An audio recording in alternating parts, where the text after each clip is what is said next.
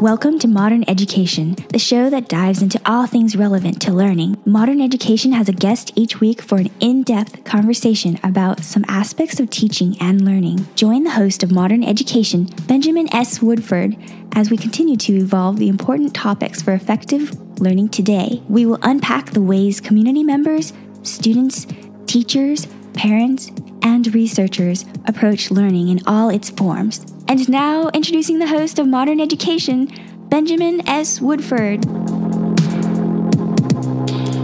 Hello, I'm the host, Ben Woodford, here on Modern Education. Welcome back to another exciting episode with a guest live, not in the studio, but calling in today. My guest today is Kari Keating. She's a life coach, entrepreneur, mother of three, and I don't think these titles even begin to describe her dynamic abilities. Kari is one of the most positive, honest, earnest, giving, and inspiring people I've had the pleasure of meeting, and it is my pleasure to bring her on to the show today. So let me just bring her up here and see how she's doing. Kari, can you hear me? Yes, I can. Hi, Ben. Thank you. Such a joy to have you on the show. I'm glad all the phone stuff is working. Sometimes it's spotty, but you're here and we are talking. Thanks again for making the time. Yeah, you know what? Thank you. And thank you for that really amazing introduction. I feel extremely humbled and just honored to be, sharing and chatting with you today. Well, I wouldn't have said a word of it if I didn't mean it. So well deserved, believe me. Thank you. Okay. So I wanted to start by just giving the audience an idea of who you are, kind of what you do, how you ended up where you are. And if you got a story, or you could give us a little bit of background on what you're doing now and how you ended up doing that would be a great background for the guest. Yeah, of course. So, as Ben said, I am a mom to three kids. I have three boys under the age of 5, and I live in Portland, Oregon. It was about 3 years ago when I had two kids, two young kids. They were under the age of 2, and I was working in corporate America. I had been working the 9-to-5 grind since right out of college, and I started to kind of look at my life and say, what am I doing? Where am I going? I'm paying $30,000 a year in childcare, and I'm working for a great company and love my job, but I really wanted to be available for my children. So I opened up my mind and found the vehicle of network marketing, which allowed me to come home and be with my kids. And it was through the process of, starting to work this business and starting to really dive into personal development that I realized that, there is a lot of people who are going through big transitions like I was, leaving my, how many transitions have I had in my lifetime? So many, from college to the workforce, from, working corporate America to being an entrepreneur, from not having children to having children, all of these like big life transitions. And I noticed that, there's not a lot of support for people. And I saw a kind of a gap in the marketplace and thought, why don't I use what I know and what I have and start serving people in this way? And so life coaching found me. I hired a mentor to help me with my business, and it was through that process that I saw, really this vision of what I could be doing for other people as well. So that's what I'm doing now, but I am, I'm from Southern California originally, from a little town called Encinitas, and I moved up to Portland, Oregon about 7 years ago. I'm one of 4 children. My mom had 4 kids under the age of 5 at one point. So I'm just kind of repeating the cycle with what I'm doing. So I grew up in a very chaotic and very loving and very exciting environment. And I'm just trying to kind of step into that role myself. So. Yeah. Well, it is amazing how much life tends to repeat itself, and it's really neat how you're seeing the parallel between your mom's life and your life now, and that's I'm sure your mom would be proud.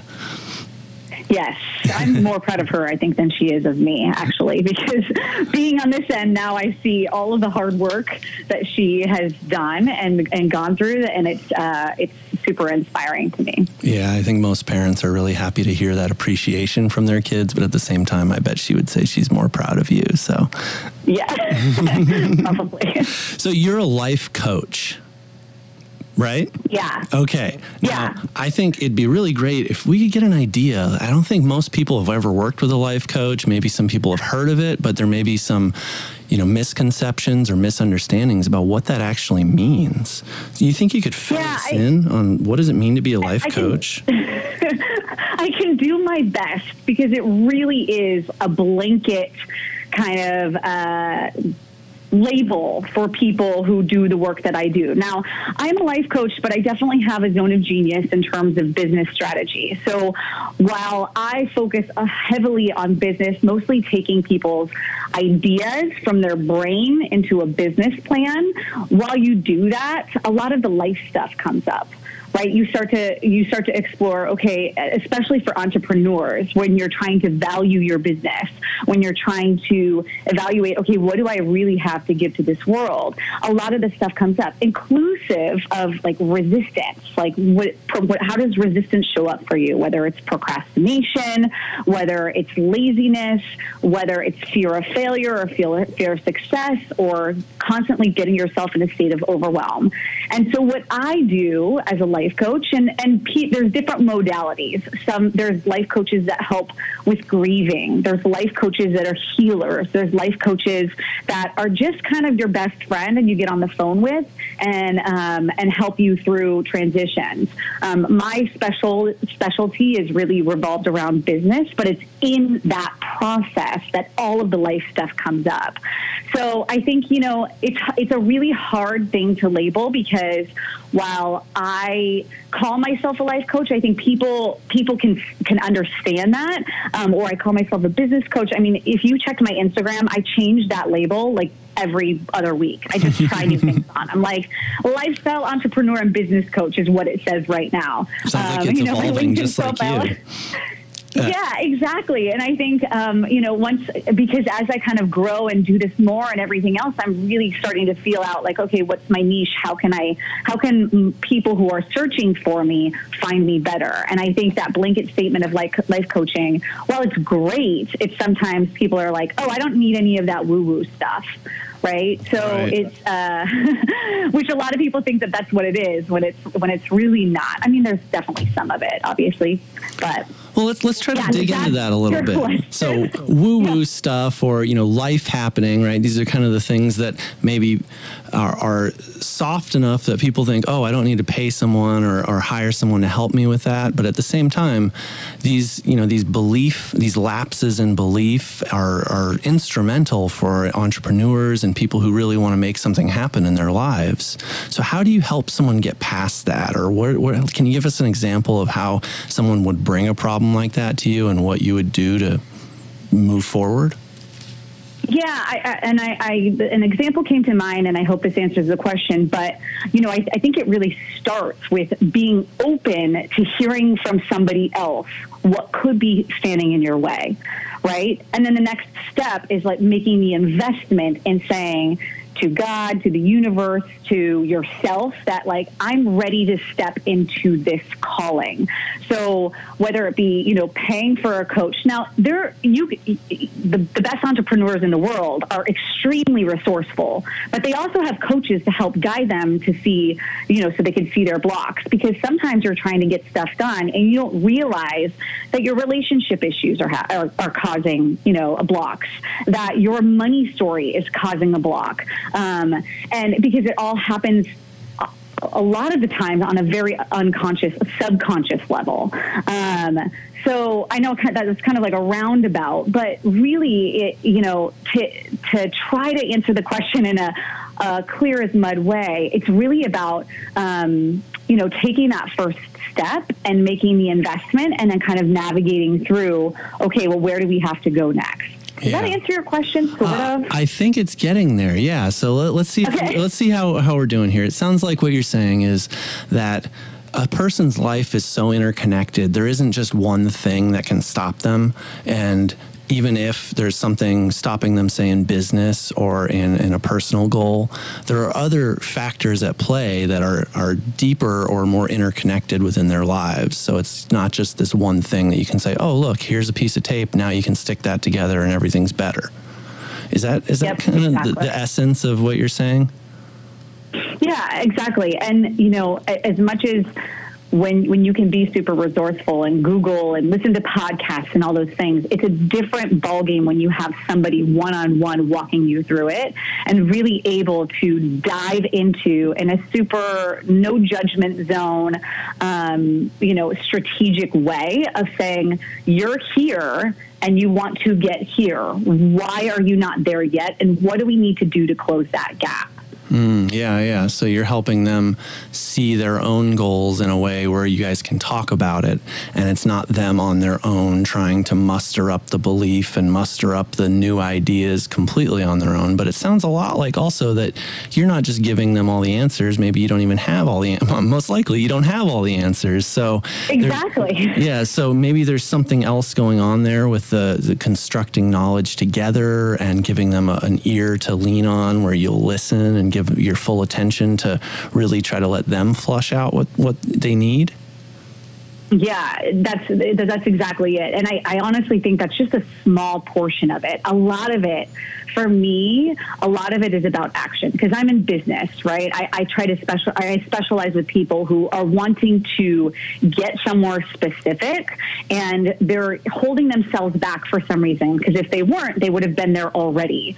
So they have this certain level of resistance. So while we can be super clear or get super clear on what you need to do, the other part of it, the big part of it, is actually helping hold you accountable to doing it. There's some sort of quote, I forget the percentage, I think we're 72% more likely to hit a goal, don't quote me on this, but 72% more likely to hit a goal if we share with a friend about it. Wow, yeah. So you are essentially, is it safe to say, a friend for hire? No, well, yeah, I guess you could say that. I mean, I'm super close with all my clients. I love them dearly. I have a heart for them, and I want their best interests at heart. But it's different than that, though, right? You are their friend, and you are their support, but you are also there to help make action, which also sounds different than like a therapist or a counselor, right? You're not there to just sort of talk through their problems and say, okay, we'll talk again more next week. You're looking for action. You're looking for actionable ideas and actionable areas of their lives to actually find some improvement and tangible results. Yes, exactly. I think sometimes, I mean, I have a therapist. I love therapy. I think it's great to kind of dive deep into like, well, why am I behaving this way? But you could do that all day long and talk about it till you're blue in the face and go down 10 different avenues. But unless you have a clear action plan on how to move forward and have somebody just kind of helping guide you and push you in the right direction, and to just kind of confirm, I don't give my clients the answer because sometimes I don't know, but also if I give it to them, it's my answer, not theirs. Right. So it's not their truth. Right. And so I have to help guide them to what's true for them, whether it be, how they want to show up. I mean, it's anything from how they want to show up on their social media platforms to make sure that the way they're talking to their clients is in alignment with their highest values. So if they want to have a social attachment to their business, how do they talk about that in a super authentic way without it just being like something that's on trend? It's like it's so much deeper, I think, than it really sounds. And super, super powerful. Yeah. So I wanted to move on a little bit, but we're going to be talking about this for a while, so don't get too excited about a new topic. But okay. I'm thinking about the role of a vision within this. Your vision for the other person, their vision for themselves, their vision towards their goal. Where does the vision fit into the progression that goes on between you and your clients? 100%. How? I think it's so important for you to get really clear on where you want to be in 10 years, where you want to be in 5 years, where you want to be in 1 year, and where you want to be in 90 days. Because I think so many of us overestimate what we can accomplish in 1 year, yet we underestimate what we can accomplish in 10. So you might say, like, I want to be a 6-figure earner. You know, I want to have this photography business and making $500,000 a year and doing all of these things. And it needs to be done by next year this time. And it's a really unrealistic goal. So if we can understand what the longer vision is, I think it does two things. One, takes a little bit of pressure off you. And two, it's like GPS coordinates. It's like it allows you to really gut check those bigger decisions on, does this next decision, is hiring this new, is launching this new program, is, you know, anything that you're doing in your business, is this going to get me closer to my vision? And if not, then do I need to change my vision? Is my vision changing and evolving? Because I bet you could ask any single person on the planet who has any sort of, air quotes, success, and they'll tell you they started out with one vision and they're currently working on a completely different vision. Right. So it's not so much that the vision needs to be steadfast, well-formed, and permanent, as much as it needs to be formulated. And as I'm thinking of like a road trip, right? Your vision is sort of the route you plan to take, but you may end up changing routes. You may end up making some unexpected stops. You may decide that you don't want to take the whole road trip and change directions altogether along the way. But that initial starting point still required some kind of plan. Otherwise, you're just wasting gas and doing loops in the car. Exactly. And sometimes those loops and that gas wasting and that rest is totally necessary.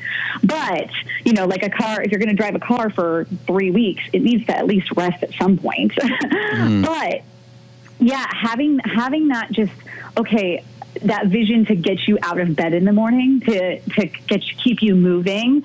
And there has to be, you know, the emotional attachment, a lot of in the coaching world and just the entrepreneur world, and just, I mean, Simon Sinek, start with why. You have to have that why to get you moving, and moving towards your vision. And it's also about how to enroll people in that vision, that's what business is. Like, we're trying to enroll people in this bigger vision that we have for ourselves and how we're going to impact other people. And so I think vision is paramount in anything that you do. You know, you can call it goals, you can call it vision. I just feel like vision is more like a 10-year goal or a 5-year goal, and kind of like, okay, this is where my life is going. I know it can change because I'm open and trusting that whatever I bring in, whatever experiences that I have are going to help get me to a version of this. But yeah, you have to have a reason to get up and start moving. Yeah, absolutely. So I wanted to just try to draw a distinction here. Is vision something you see as being different than an idea? Yes. How? Everybody's got ideas, right? So how is having a vision different than just having an idea or a plan or a goal? Are those different things? Yeah, I mean, I think the first word that comes to mind is maybe conviction, right? If you have a conviction around an idea and you feel as though it's part of your duty on this earth to bring that idea to life, that can be a vision. I get ideas all day, and I keep a notebook of ideas. I have really awesome ideas and really dumb ideas.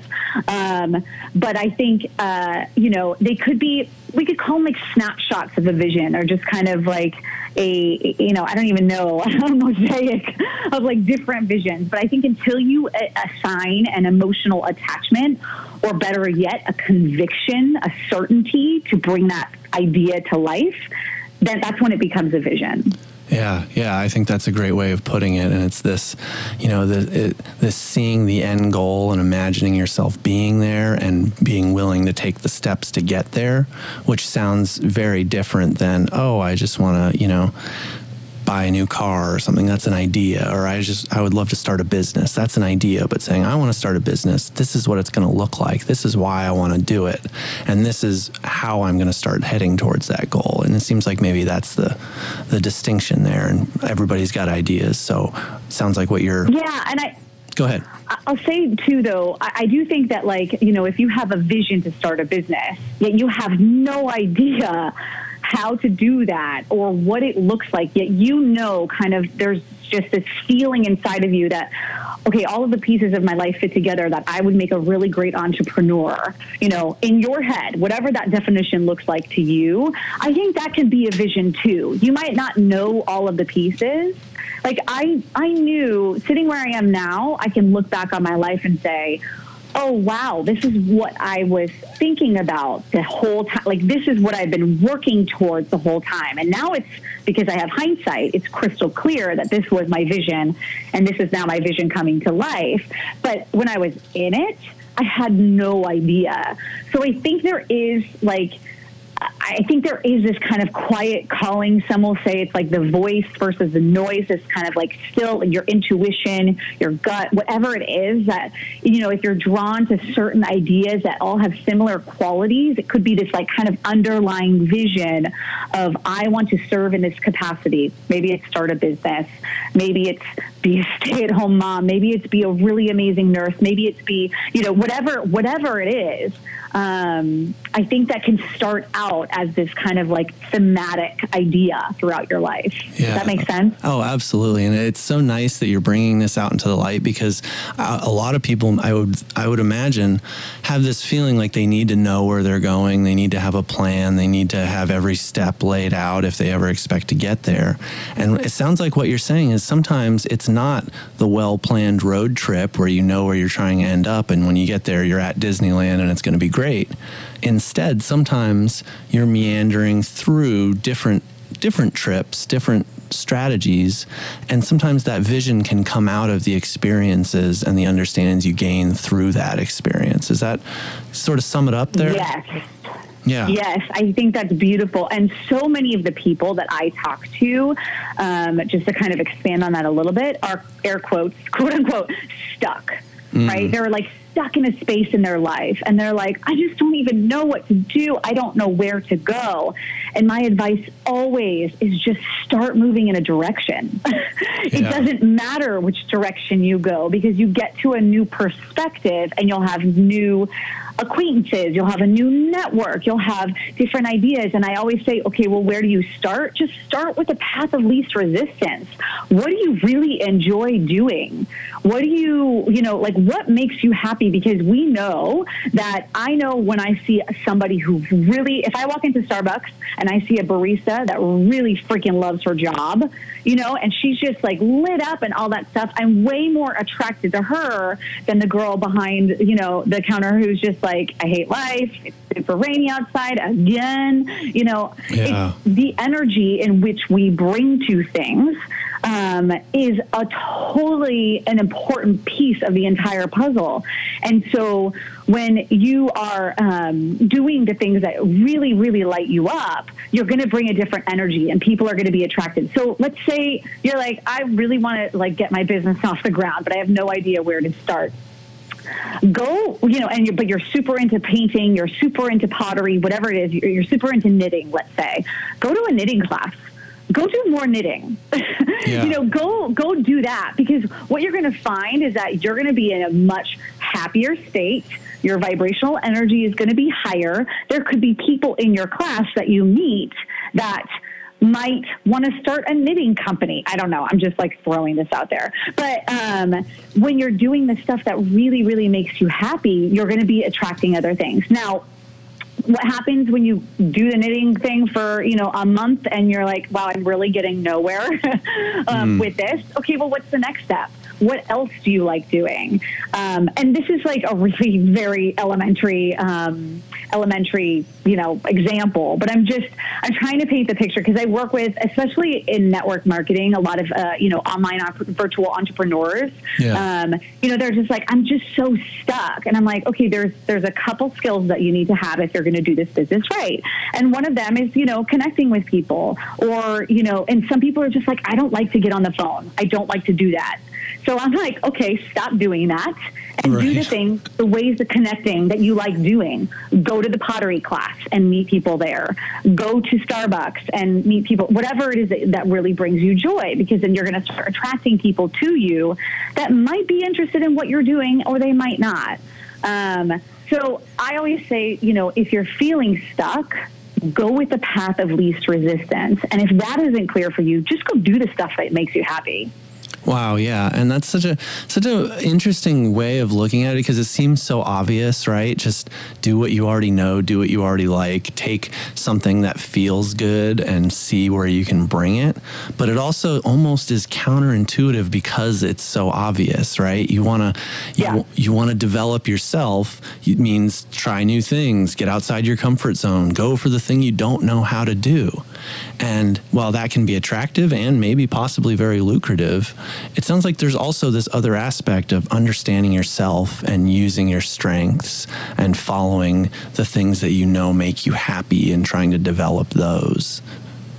Yeah. I mean, and I think when people say get outside your comfort zone, it really means like, okay, when you master your skills, the level that you're at, it's time for you to get uncomfortable. So maybe you need to whatever it is, you've got to do something in your business to shake things up. You've got to do something in your life to shake things up. And, a lot of people are like, oh, I'm going to go jump out of a plane because that makes me uncomfortable. No. Like, do a Facebook Live, because those scare the crap out of you. Do some of these smaller things that you've been avoiding doing. Pick up the phone, launch your website, do that web video series that you've been wanting to do, teach that photography business, launch that album, whatever it is. When you are ready to up level your life, that's when you got to get outside your comfort zone. Yeah. That's so interesting just to think about that, because it's not that when you have everything going for you, you need to be pushing to some new place just for the sake of doing it. It really is a deliberate progression of building up your confidence and finding when you're ready to go. And I did see your Facebook Live today, so I'm going to touch on that for a second with the leveling up idea. I thought it was such a great way of thinking about it. You don't progress to the next level until you've really got a hold of where you're at right now. And you use this video game analogy, which I thought was really great. But so it really is this idea of when you're ready, when you've pushed past your blocks and your struggles where you are, then it's time to find a new challenge. And that's different than just forcing yourself out of your comfort zone. I mean, the example you gave is great. Jumping out of an airplane, sure, it's challenging to allow yourself to do it, but it doesn't change you fundamentally in your practices and your everyday habits. It's more of just this adrenaline rush and maybe a bucket list thing, and that's different.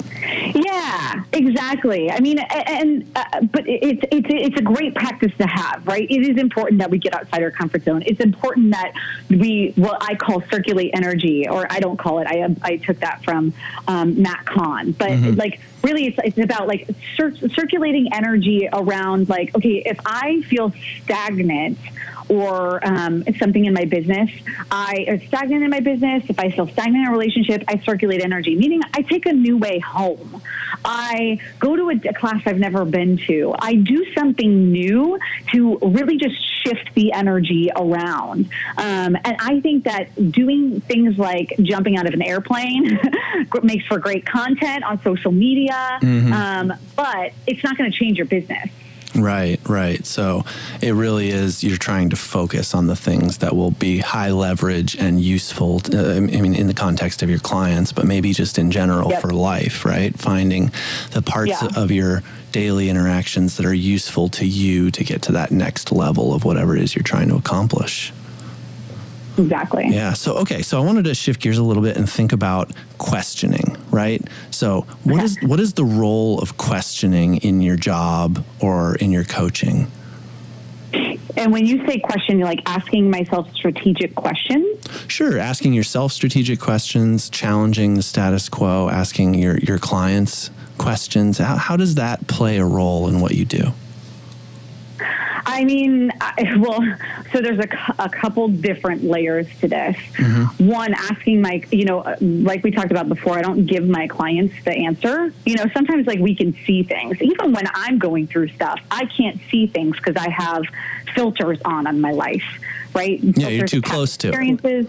Filter. I'm just too close to it. Exactly. So sometimes asking strategic questions, not sometimes, always asking strategic questions to my clients will just help them see things in a different light. I mean, and it could be as simple as like, well, how did that make you feel? Right? Yeah. Because when people have the space to talk through stuff, it's one, very cathartic, and two, they're able to see how they really feel. I think we do a poor job. A lot of us do a really poor job of getting our thoughts out of our brain. They're just circulating around. And so whether it be journaling or anything like that, I think that asking yourself strategic questions. I have a question that I've been asking myself, which I'll share in a second. But asking myself strategic questions, and then also asking my clients strategic questions. I think another layer of that was questioning the status quo. Was I understanding that? Sure. Yeah. Correctly? I mean, that could be a personal status quo or social, or however you want to take that, but just sort of like questioning sort of underlying assumptions that maybe need to be challenged. How do you approach that, or are your questions the right way to do that? Yeah, I mean, I think always asking, like, how can I do this? How can I do better? How can we as a collective make this better? How can I show up better or more different in my life? Yeah, I think those kinds of questions are super important. Like, if you're not growing, you're dying, right? Yeah. So I feel as though if you aren't asking yourself constantly of yourself, of your generation, of the collective, like whatever it is, if we're not asking constantly, can we do this better? Can we do this more efficiently? Can we do this without as much resistance? I think those questions are super important. So yeah, I have always questioned the status quo. I'm always like, well, why are we doing this? Does this even make sense? I don't align with, I was born a rebel. So I think it's a great quality to have, and it's also a not so great quality to have. So I think it's important to question all the time. Yeah. And it sounded, you were kind of hinting at this idea of like the beginner's mindset or the first principles, depending on which entrepreneur you're listening to. But this idea of, digging in on the fundamentals. Why are we doing this? What is the goal? Things like that. And it sounds like that's what you were alluding to about how these questions bring out what your clients already know, most likely, or need to be aware of to be able to move forward. Yeah, I feel so we already have the answers. We just go to work to make it really complicated. Because we have all of these different filters of life is standing in our way. And so it's like we already know, if I were to sit there, and I've done this before, it's like I get on a call with my client and they're frustrated about something. I'm like, what do you think you should do? And they'll say, X, Y, and Z. I'm like, have you tried that? And they'll say no. I'm like, why don't you go try that and then call me back? It seems so simple. Right? So I feel like, we already have the answers. Like, there's so many Pinterest quotes, right? All of the answers are already inside of you. You just have to be able to drown out the noise and tune in to what it is that you need. And I think having a coach, it's changed my life, definitely, changed my business. And having a coach, it's been so powerful in me being able to identify the noise versus the voice and all of that stuff. So okay, so you have a coach too. I have two. You have two coaches. Yeah. Tell me about that. So how is that dynamic for you of, the difference between learning to listen and put your faith in someone else versus being the listener and having someone else put their faith in you? Yeah, totally. So typically when my ideal client, right, my avatar, the people that I typically coach are about just like me, where I was a few years back. So I'm now doing the things that they want to be doing. My coaches are doing the things that I want to be doing, and they're helping guide me and shorten the learning curve for me. Because again, I'm in business. Some of the life stuff is a little bit different, but I'm, one of my coaches, a coach of coaches. She taught me how to coach. She taught me her system. She taught me how to identify, how I can serve my clients in a really powerful way, and where to find them, and how to talk to them, and all of the fundamentals of business. So I hired her. And she's been my coach for almost a year. And then my other coach is a strengths-based coach.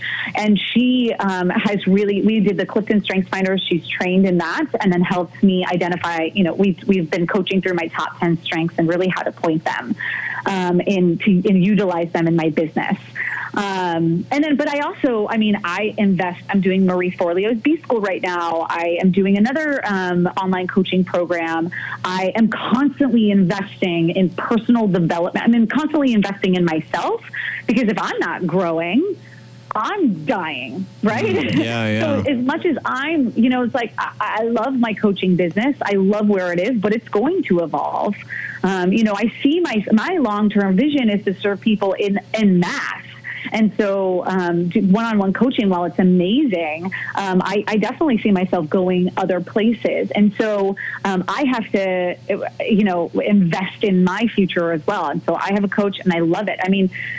It has changed my business and my life. Like I said, I think we all, my entire life, I've always wanted mentorship, somebody to come alongside me and say, hey, Kari, you're really amazing at this, and we've got to work on this. And that's going to help shorten your distance to success. Mm-hmm. I always wanted that. And anytime I found someone like that, just in my natural corporate career, it helped me skyrocket in my role and in my business. And so I know the power of mentorship. There wouldn't be as many podcasts on leadership and books on leadership and all of these things. It's cheap mentorship, right? And I don't mean cheap in like the, right. Inexpensive. Yeah, right? You're not paying by the hour. A lot of it's out there for free. Yeah. So it is cheap in monetary amount, but very valuable probably in the content. Very high value. Yes. Right. Exactly. Right. I'm a firm believer. I think coaches, I seek out coaches who are just doing, people who have done what I want to do, and they mentor people. Right.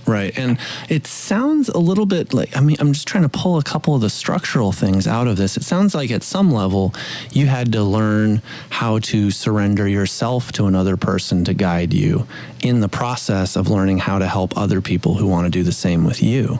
Is there an element to that, of learning how to sort of surrender or submit to allowing someone to help you instead of just, they can't drag you kicking and screaming across the finish line, right? This is at some level you giving yourself over to someone else's advice. Yes. Now, here's the difference though, because when you call your best friend or your sister, like, you might be listening to 10% of what they're saying. The other half, you're scrolling on Instagram or Facebook or whatever it is. Right. It's like you might be super engaged in the conversation, and maybe you take them out of it, but they've got different filters of relationships. You've got all these different filters on the relationship. So if my sister's going to give me advice, I might think like, oh, well, she's giving me the advice because she thinks this way about me, and she doesn't really understand. When you're talking with a coach, this is someone you are paying. So there is a level of monetary investment in, you're going to take what they're saying a lot, heavier. You're going to weigh it a lot more. You're going to listen a lot harder, and you're going to show up a lot different in that conversation. So while, yes, I don't think there's any sort of submissiveness about it, because there's definitely times when I don't agree with my coach. There's definitely times when my clients hang up and they're pissed off at me. Right. It's not necessarily that I'm listening. I'm just trusting that this coach, because here's the thing, I don't make offers to people. Like, I don't offer my coaching services if I don't know wholeheartedly I can get them to their goal. Right. I just won't make them an offer. Like, I don't just take clients. And I know that the coaches that I've hired, they won't do that either. And so I don't believe, like, I trust that they are going to help me navigate this stuff. They're going to help me navigate my life and help me navigate how to get my business and my life to where I want it to be. So, yeah, I think there is a level of trust. There's a level of surrender. There's a level of willing to invest the time, the money, the energy into, it's basically me saying, all right, I can't do this on my own. I'm putting my money where my mouth is, and I'm ready to get going. Wow, yeah, and it's great that you bring up the money part of it, right? Because there is something different that we value when think of a free app versus a $20 app. You're probably going to make sure you try to use that $20 app because you paid for it and you decided you wanted it enough to put the money into it. And there's this dynamic within, I think, apps, but a lot of other things. We expect a lot for free, and yet there isn't there's generally not, even if there is just as much value in the product you're getting for free as the one you're paying for, there's something psychological about us not assigning and retaining the value for that thing because we're not investing in it. Yes, yeah, 100%. And I think social media is a great platform to bring value to the masses. You know, if you have tips and tricks and all of those, depending on what your modality is. Mm-hmm. But when you get into a coaching relationship, there has to be an energetic exchange. I have to know that you're going to be listening and you're willing to kind of step into and try this stuff on because I know it works. I see the results.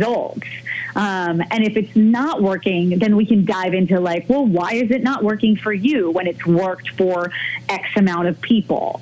So, there has to be this energetic exchange. And for us, you know, for most of us, it's a money thing. Mm-hmm. You know, that's what that energy is. Where it's for some, you know, it might just be presence or, you know, whatever. But, I think it's a really important part of it. And, you know, so many people have money stories and like, well, I'm not going to invest in that because it's not going to be, it's not going to be worth my time or whatever else. But man, if you've tried everything, right. I was listening to a podcast last night with Tim Ferriss and he said, something super simple. And it was like, if you've tried everything and it's not working, just do something different. Again, so simple, right? But sometimes we need someone else to tell us that so that we can listen.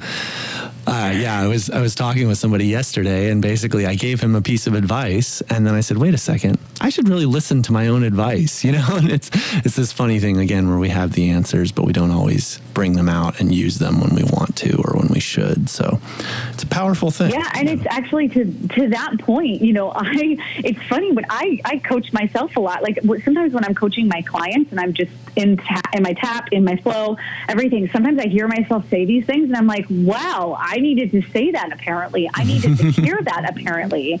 And it helps in my growth too. Right. So, I'm so right there with you, taking your own advice. Yeah. Well, the funny thing is teachers generally learn more than the students. So your act of helping other people and this energy you're putting into helping improve other people's lives, I'm sure, is paying off for you in spades, maybe more even than your clients can get out of it because you're doing it every day with different people.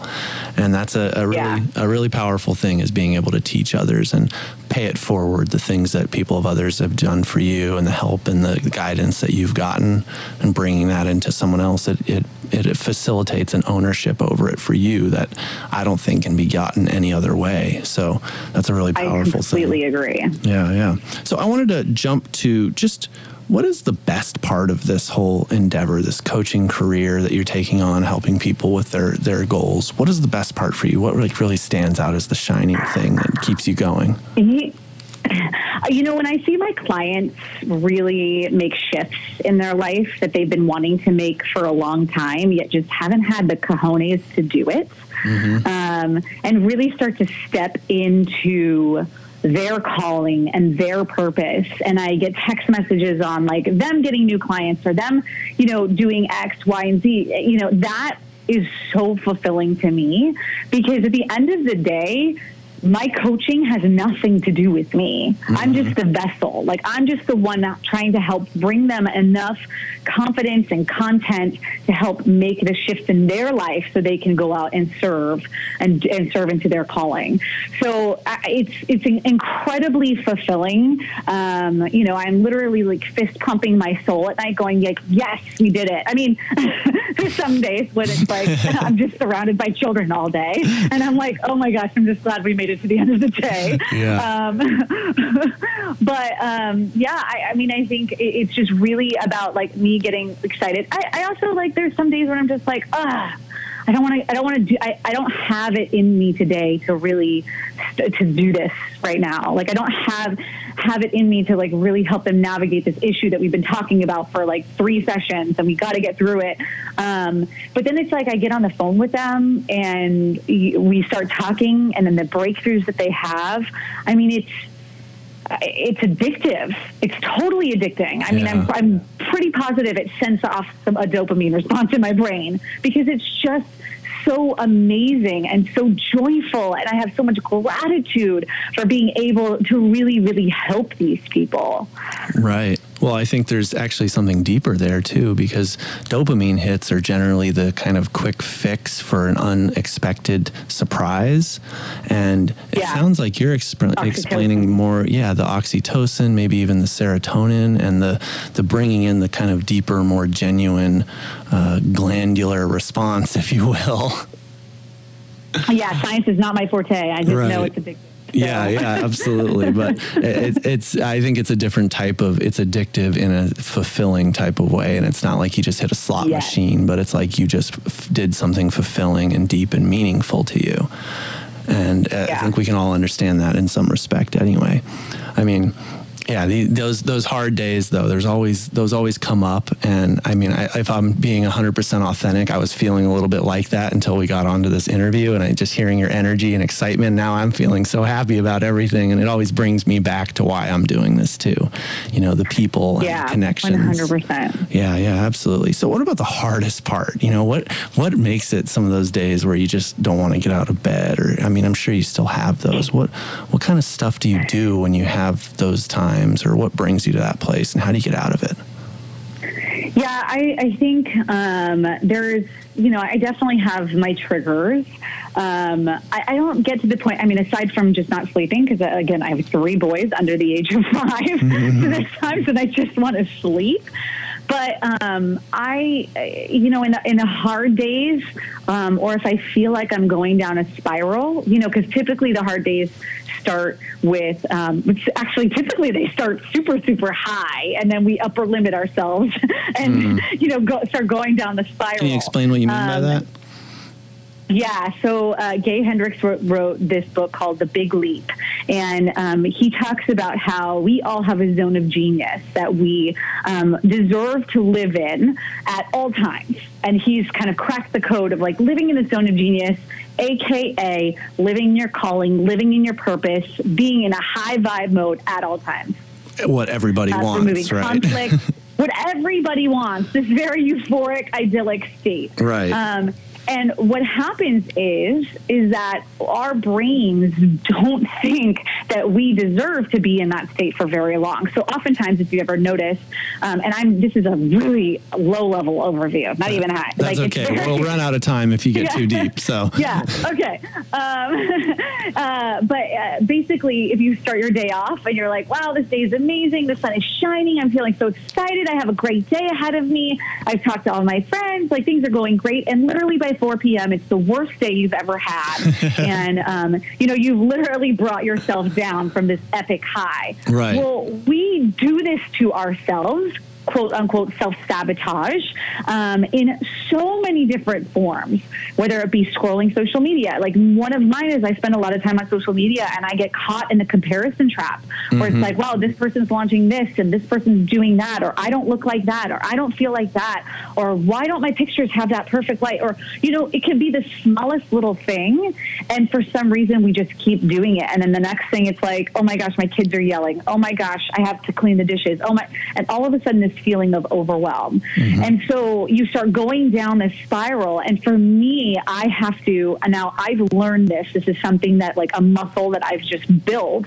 I can recognize when I start going down the spiral because I have thought after thought after thought of, negative, whatever it is that's bringing me down. And I will turn on an awesome song. Rihanna, Please Don't Stop the Music, or my kids love Moana. And we'll just like dance. I'll go outside and just put my toes in the ground and get grounded and like bring my body or my mind back into my body instead of so in my head. I'll take the dog for a walk. I'll do little things like that. And I sometimes, in previous, like years ago, I would stay in that state. I could stay in that state for a week, maybe even a month, and just be super depressed. Now I'm able to at least get out of it within a few hours and be like, okay, this was a day, a moment. But I've got to get up and serve too, right? So it's like, sometimes it's like listening to a podcast, or if I have to work that day and I'm in a spiral, I require to change my state. So I use all these tools that I have the going outside, the taking the dog for a walk, the putting on the music, whatever it is. Talking to my mom or my dad, getting a little pep talk, calling my coach or texting my tribe or whatever it is, to just help me get out of it. Yeah. Because I require to be in a high vibrational state, and my clients require it of me. Now, that doesn't make me inhuman, because I am human and I have emotions, but I just try to enlist the tools that I've learned over the years to help me get out of that spiral. Right. And how do you, I mean, I think it would probably take a whole nother hour to answer this question, but how does someone go about starting to get a handle on that? I think we've all experienced this snowballing effect where one bad thought leads to another. Now every thought we're having is bad, and we got to break that cycle somehow. Would you have a tip or a sort of starting point of how someone could start to even just become aware of that? Yeah, so I would do something like physical to change your state. So whether it be getting up out of whatever seat you're sitting in and like walking around the room in a counterclockwise way, like use your body to send a message to your brain that like, I'm going to shift this energy a different way. Go outside for a walk, move your body and shake out all the negative energy and put on Taylor Swift, whatever it is. I would literally, I mean, it's a conscious choice. You have to choose it. You have to get back in the driver's seat of your brain, because what's happening is somebody else took over. Your ego took over. Right. And so you need to kick your ego out and get back in the driver's seat of your brain. And you can't just do that by thinking. Right? It's really, really, I mean, you probably can if you like meditate, you probably can do that by thinking, but the fastest way you're going to do it is if you change your physical state and do something physical to shift the energy in the room. Right. And that's really powerful. It's like, if you've thought your way into this corner, maybe thinking your way out is not the approach that you need to take. Right. So you're advocating making some actual commitment to this change. And it can be really simple, right? Getting some fresh air, putting your toes in the water, or something to just break that cycle so you're not stuck in the same repetitive type of thought process. Yeah, that's such I think that is exactly what I was hoping to get out of you with that question. Thank you. That was amazing. Okay, so in our pre-interview, you had this great quote that I actually wrote it down. I'm hoping that we can expand on this a little bit, but you said that your mess is your message. Oh yeah. Yeah. What does that mean? Like how can people use their mess as their message? Yeah, I mean, I think we as humans relate and identify and feel. I mean, it's this whole Me Too movement when we can show people like, wow, you're on the same level as me. Like you get me, you understand me. And oftentimes when we're saying, oh, my life is perfect and my marriage is perfect and I'm posting all these photos of amazingness and I look this way all the time, it becomes really unreal and inauthentic. Now, maybe you do look that way all the time, but I think people, at least for me, I identify more when I can see a vulnerability, when I can see that not everything's perfect. And so, like, literally for me, it's like my mess of these 3 boys and Legos on the floor is often my message that, like, my life is just messy, but I'm doing it and choosing it anyways. And the more I share about, like, hey, this is the messiness of my life, the more people identify with me, because not everyone. I think we all have different capacities for our amount of chaos, right? For me, I thrive in chaos, so I can do 2 businesses, have 3 babies, and a puppy, and all of this stuff, and travel often, and go adventure, and do all these things, and it ain't no thing to me. But for some, it might be a lot, and so I really try to kind of bring that layer of like, hey, I'm just like you. My mess is just like yours. It's just different. Right. And does that make sense? Absolutely. And I just love the way you approach that idea, because you seem very much to hang your heart on your shoulder and be just so authentic and real with where you're at. And it doesn't always need to be perfect or pretty, but you're getting it done. And to me, that is, I think, a huge part of all of that is just understanding that nobody's perfect anyway. So that's not the point. Well, Yeah, I mean, if you're waiting for it to be perfect, you are going to be waiting forever. It will never, ever, ever, ever, ever, ever be perfect. Right. Yeah. Okay, so we are just about out of time. I want to throw one last question at you here. Okay. How do you approach failures in your life? There are no failures. Okay, There's only moments in which we learn. Because if you failed at something, you just learned how to not do it. So it's just one more way not to do it, right? Yeah. Exactly. Yeah, I think that Thomas Edison said that, I believe. Yeah, because it took him 5,000 tries to find the light bulb, but all we remember him is for the light bulb. Right. Electricity, not the light bulb, sorry. I don't believe in failure. And I think actually when people say they're afraid of failure, it's a cop-out. I think they're afraid of success. Right. I think they're afraid of who they have to become in order to be successful, because you have to change. It doesn't stay comfortable. You have to go in and figure out, like, how do you show up into your calling the way you're supposed to show up, and that's uncomfortable. Because you might not be able to watch TV every night. You might not be able to, have that like 50 pounds extra weight on you, whatever it is. Like, I think there's this level of people who are saying, I'm just so afraid of failure, because if people want something and they really want it, they will not fail at it. Yeah, that is such a great way for us to end. Thank you so much for making the time to come on the show, Kari. You're so welcome. Thank you. It has been such a joy chatting with you, and you've had such wonderful insights that I think a lot of people can benefit from. And once again, it's been a joy, so thank you. Thank you, Ben. I really appreciate it. Okay, bye-bye. And this is Ben Woodford here on Modern Education. You have just been listening in with Kari Keating, giving a lot of gold nuggets from her coaching business and her own personal life. And this has been such a joy for me, and I hope it's been just as much of a joy for you. So this is Modern Education. I'll be back next week with another exciting guest and some great insights. Hope you will tune in. Thank you for joining us for this week's episode. To revisit the content from today's show or hear previous episodes, you can find us on YouTube and Facebook by searching for Modern Education. Make sure to come back next week as we continue the conversation and visit new topics connected to learning in all its modern form. The show is written, produced, and hosted by Benjamin S. Woodford. I'm the announcer, Darlene Franklin, and this has been a production of 90.1 KZSU Stanford. See you next week for more Modern Education.